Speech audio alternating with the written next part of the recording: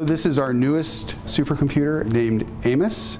AiMOS stands for Artificial Intelligence Multiprocessing Optimized System.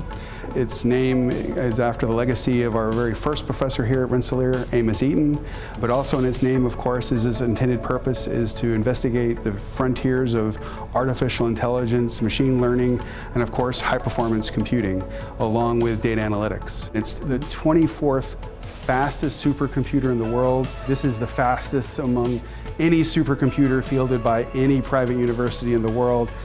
On top of all that, we are the third most green or power efficient supercomputer in the world. It can do what's called 8 petaflop operations. 8 petaflops is 8 quadrillion operations per second. There's roughly about 8 billion people on our planet, so all 8 billion people at the same time could be doing 1 million calculations per second. We're going to be able to enable new kinds of workflows that are going to make the understanding of scientific phenomena, engineering of systems, at a level that we've never been able to do before.